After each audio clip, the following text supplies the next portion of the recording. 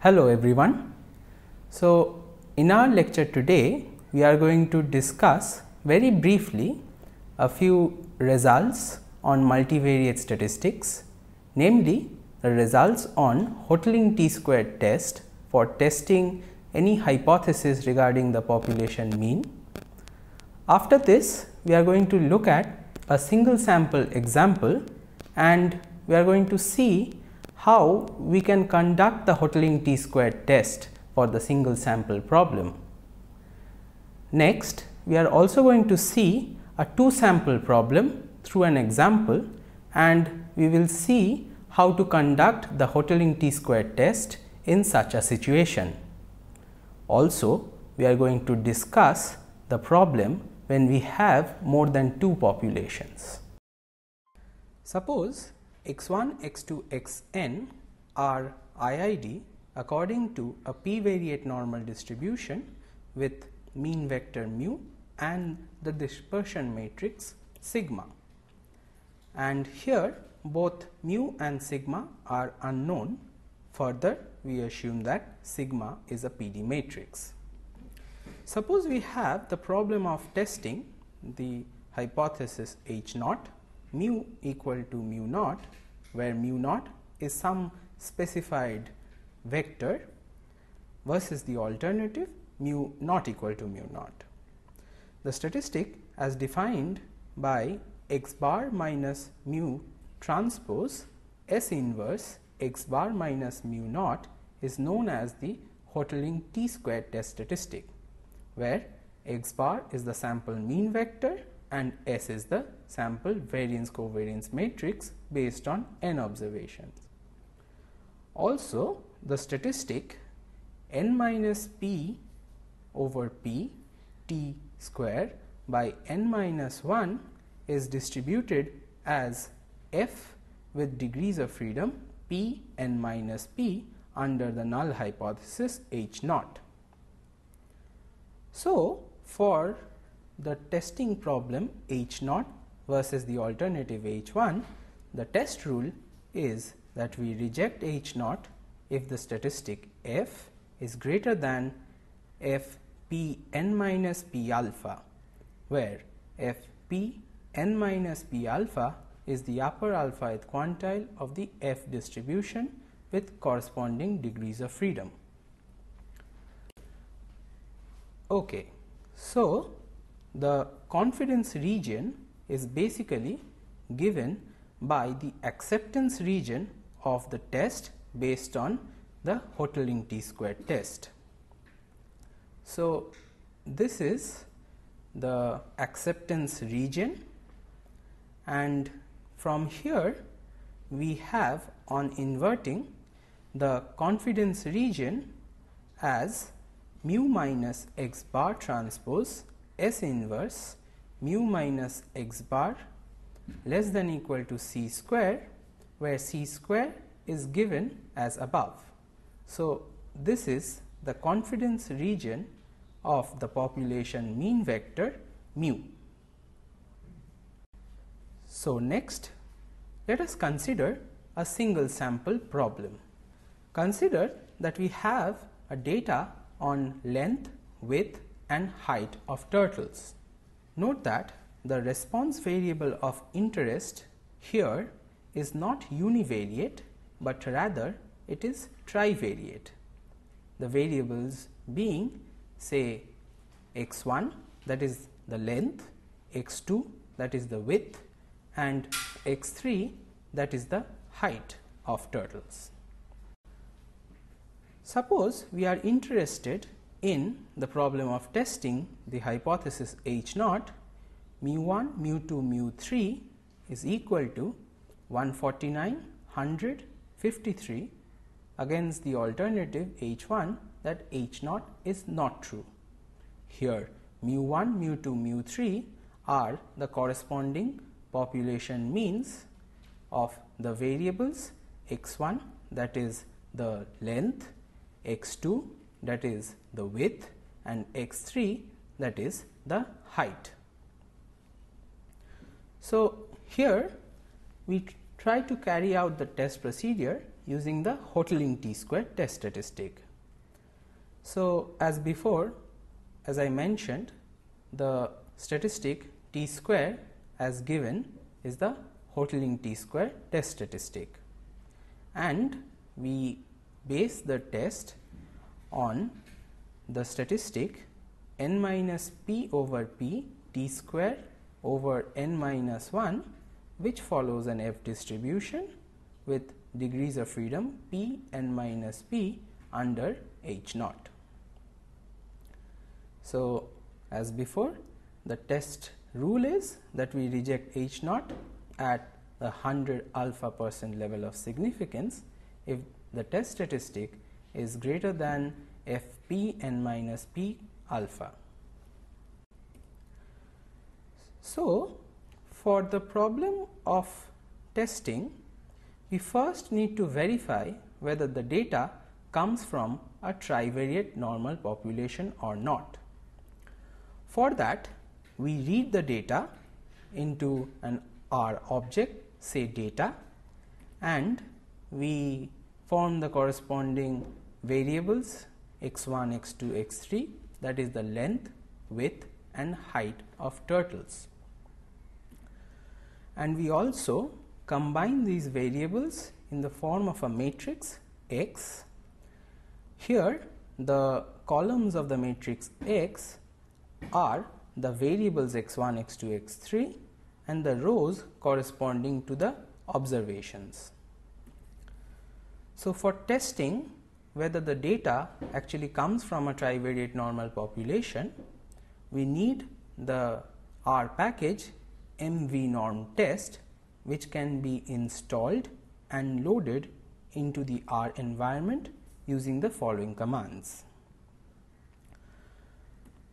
And the command for testing whether the data comes from a trivariate normal population is mshapiro.test followed by the R object X.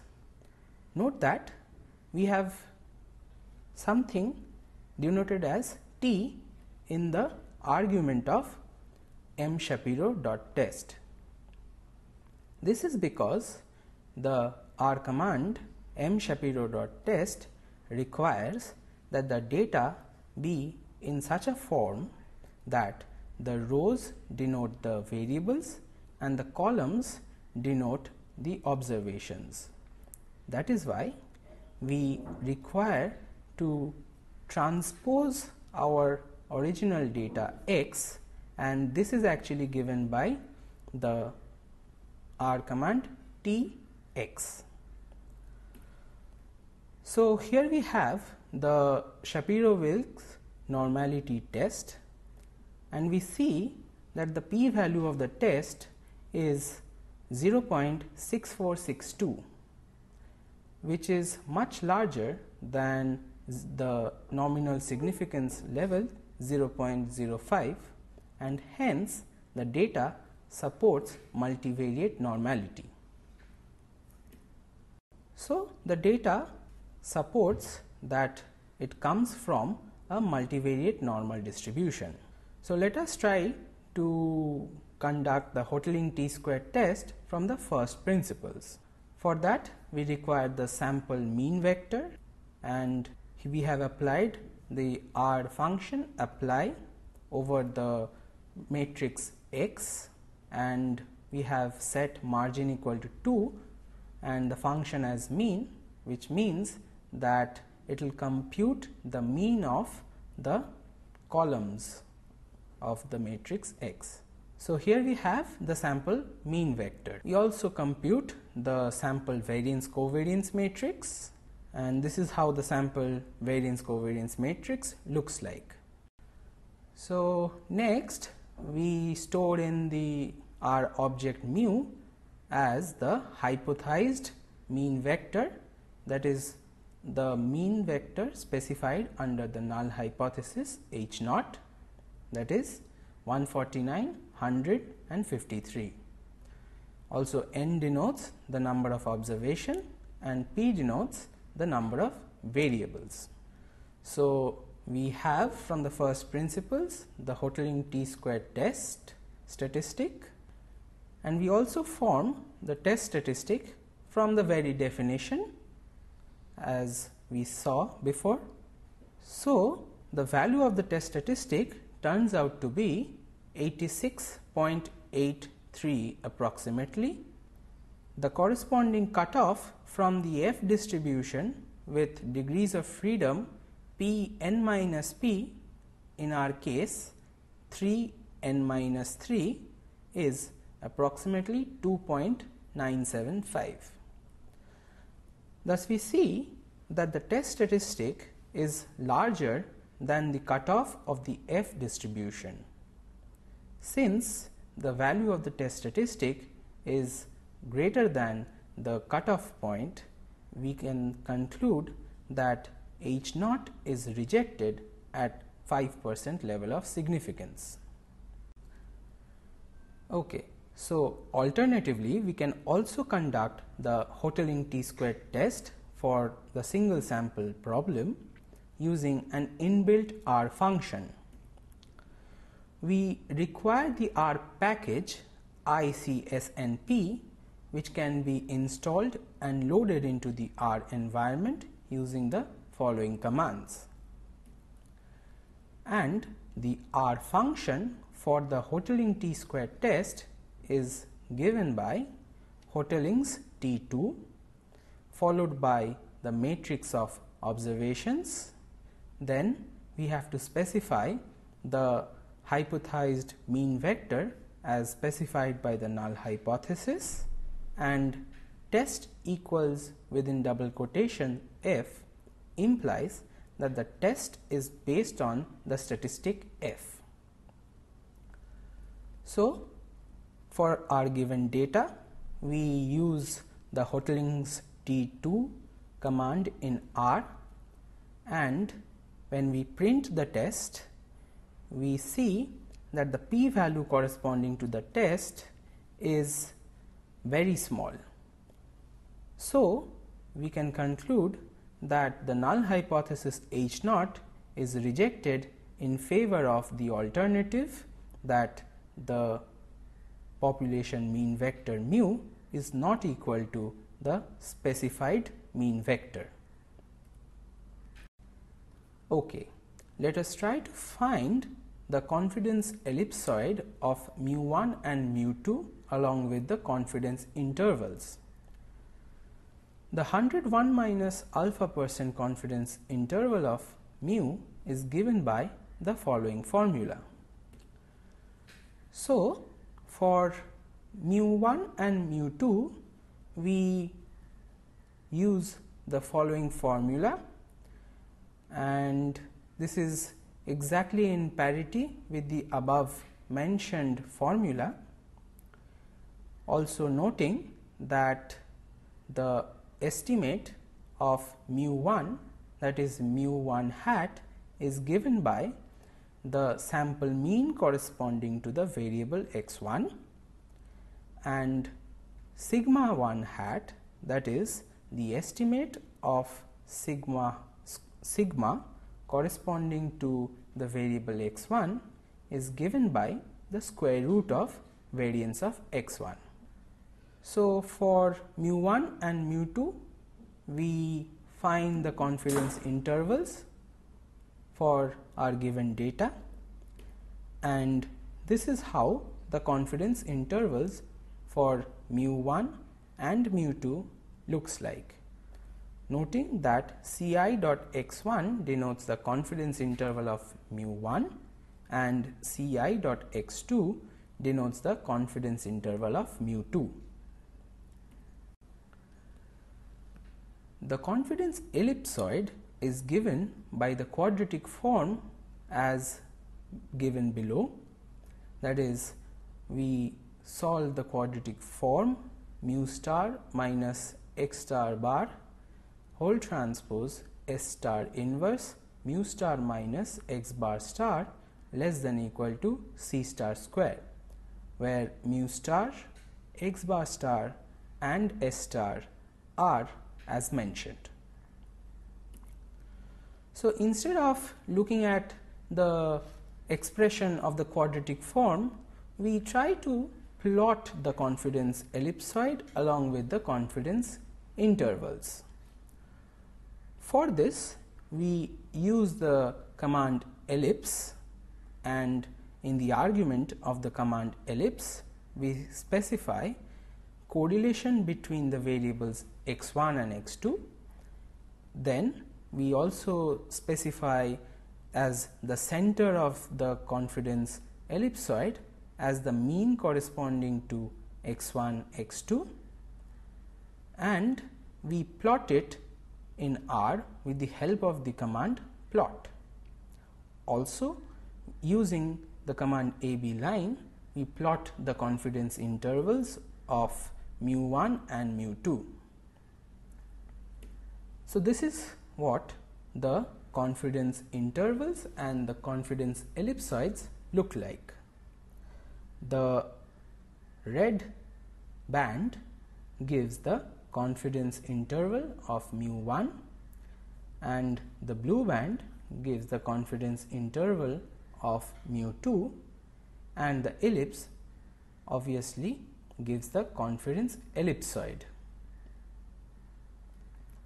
Okay, so this is all about confidence ellipsoid and confidence intervals.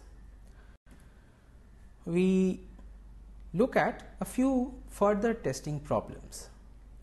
Consider the following two testing problems. Note from a result that if x be distributed as a p-variate normal distribution with mean vector mu and the dispersion matrix sigma, then the random variable y equal to Cx, where C is a q cross p ordered matrix of rank q, is distributed as a q-variate normal distribution with some mean vector, say mu star, and dispersion matrix sigma star. Note that for the testing problem 1, we have the matrix C as 1 minus 2 over 3 minus 1 over 3, and the rank of the matrix C is 1. And for the problem 2, we have the matrix C as 1 minus 2 over 3 minus 1 over 3, 0, 1, minus 1, and the rank of the matrix C is 2. So, for 1, we have that the transformed variable y equals Cx is distributed as a univariate normal distribution with mean mu star, that is mu 1 minus 2 over 3 mu 2 minus 1 over 3 mu 3 and the variance sigma star square. So, our problem of testing in 1 reduces to basically a univariate test of testing H naught mu star equals 0.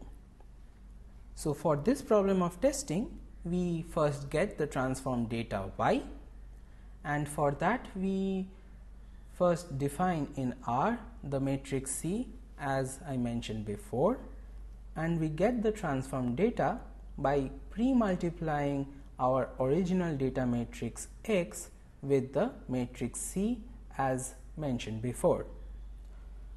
So, here is our transform data. So, this is a univariate data, and for the problem of testing mu star equal to 0, we adopt the t-test, and the R command for such a test is t.test, and we give the transform data y and specify the alternative as 2.sided. So, here we have the one sample t-test.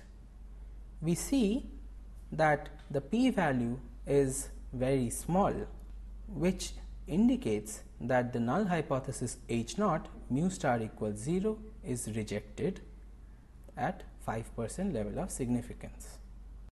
Similarly, for 2, we have that the transform variable y equals Cx follows a bivariate normal distribution with mean vector mu star, which is mu1 minus 2 over 3 mu2 minus 1 over 3 mu3 and mu2 minus mu3, and the dispersion matrix is sigma star.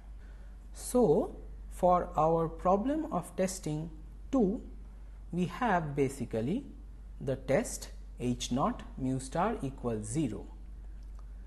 In this problem, we can use the Hotelling t-square test based on the transformed data y. In the same fashion, we get the transformed data y. For that, we specify the matrix C as mentioned before, and we get the transformed data y. So, here is the R code for getting the transformed data. So, we specify the hypothesized mean as mu naught equals C00, and we use the R function Hotelling t square t2 under the R package ICSNP, and we give the transform data y, specify the hypothesized mean mu as mu naught and also test as f. So, if we print the test, this is how the output of the test looks like, and we also see that the p value is very small, which indicates that the null hypothesis H naught mu star equals 0 is rejected. Okay. So, that was all about a single sample problem, and we look at next a two sample problem. So, here we have an example that a pharmaceutical company has a drug and they want to test for the effectiveness of that drug in reducing the symptoms of some topical disease. So, we have a random sample of 20 people with the disease which was given the drug, and we also have a control group of size 18. So, based on this data, we wish to determine whether there is any significant difference between the drug and the placebo in reducing the symptoms. So, here is the data, and we have two groups, the group corresponding to those who have been given the drug and also the placebo group. Here the response variable of interest is trivariate, and the variables are denoted as, say, fever, pressure and aches, and we are given the measurements of these variables in suitable units.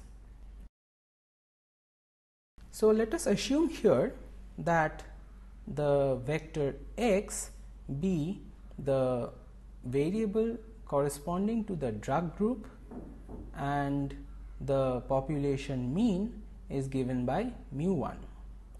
Similarly, y is the response variable of interest corresponding to the placebo group with the population mean mu2.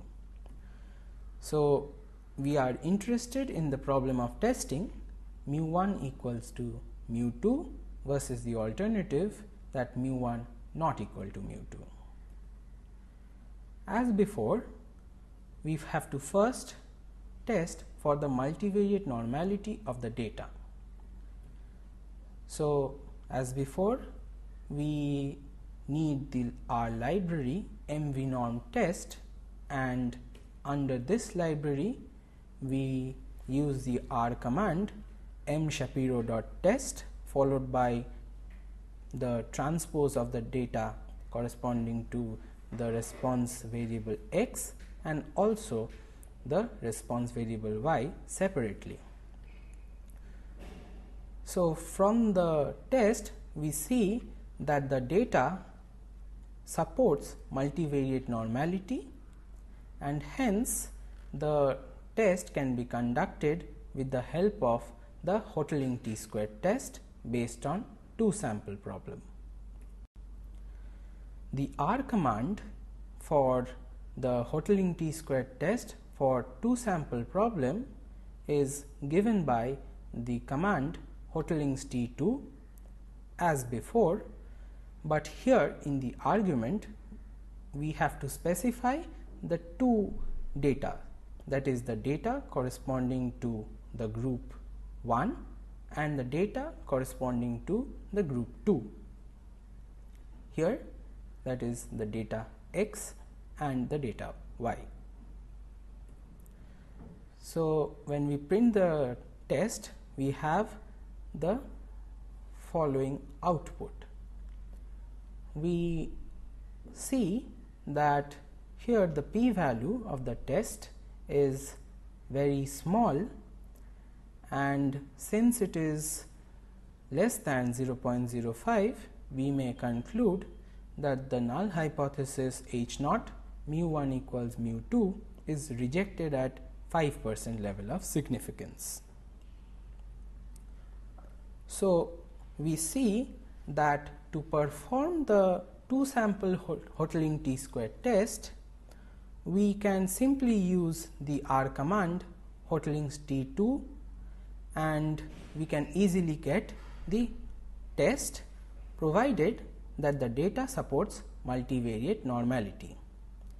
If multivariate normality fails, then the Hotelling t-squared test cannot be conducted. Next, we are going to look at the problem where we have now not two populations, but more than two populations. For this, let us consider the skulls data set from the R library HSAU-R, and this gives various measurements of the different dimensions of the skulls of Egyptians over the years. So, this is the sample data. The column denoted as epoch are the years, and the next four columns are the response variables of interest. So, here the variable of interest, say y, is the variables as denoted by MB, BH, BL and NH in the given data. And suppose we wish to test the hypothesis whether the measurements of dimensions of skull vary over the years. That is, we have here 5 years, namely 4000 BC, 3300 BC, 1850 BC, 200 BC and AD 150. Let mu 1, mu 2, mu 3, mu 4, mu 5 be the means corresponding to the different years.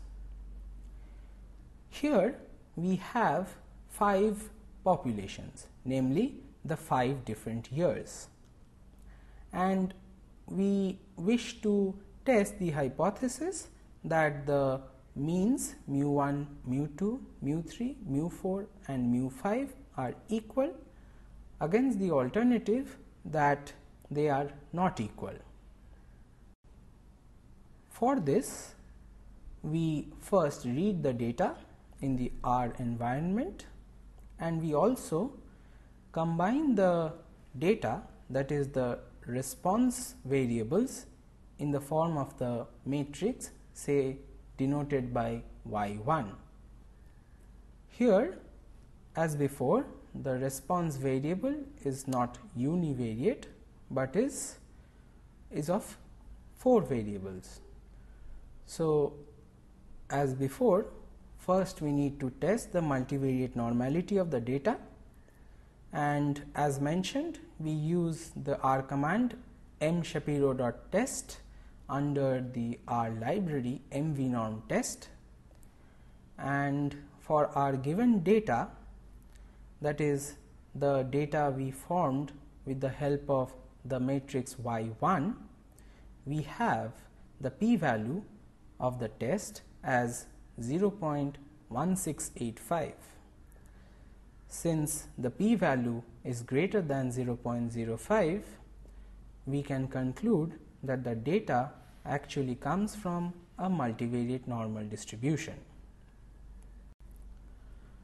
So, for our testing problem of interest, in R we use the command MANOVA, and the argument here is given by the matrix y1 of the variables, and this is followed by, we mention as dot factor epoch, as we are interested in the problem of testing whether the dimensions of various measurements of skull are different over the years, that is the 5 years. So, we store this in the R object, say MANOVA 1, and we use the summary command over the R object MANOVA 1 to get the test results. Also note that we have mentioned here test equal to pili, which means that our test will be given in the form of the Pillai's trace. So, this is the output of the test, and we see that the p-value of the corresponding test is very small, and thus from here we may conclude that the mean skull measurements over the years are different. We may also conduct various other tests like the Wilks test, the Roy's union intersection test, and the Hotelling-Lawley test, and to get these tests we simply specify in the summary command in the argument test, and we specify them as either within double quotation Wilks. This will give the Wilks test. If we specify within double quotation Roy, we will get the Roy's union intersection test, and if we specify Hotelling-Lawley, we will get the Hotelling-Lawley's test. So, our natural question here that arises is, since the mean skull measurements over the years are different, which variables are significantly different over the years? For this, we use the R command summary.aov over the R object MANOVA 1, and we have the following output. So, note that the p-value corresponding to the response BH is marginally significant if we consider the level of significance as 0.05, and the p-value corresponding to the response variable NH is insignificant. So, we may conclude that the response variable as denoted by NH is not significantly different over the years. The response variable BH is marginally significant, and the other response variables, say MB and BL, are significantly different over the years.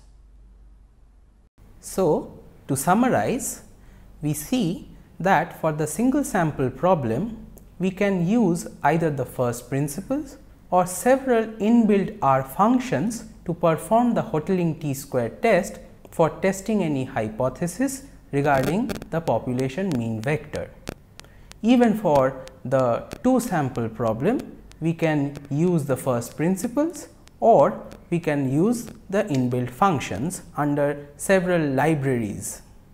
And the case where we have more than two populations, we can go for MANOVA using several inbuilt R functions under various R libraries. Thank you.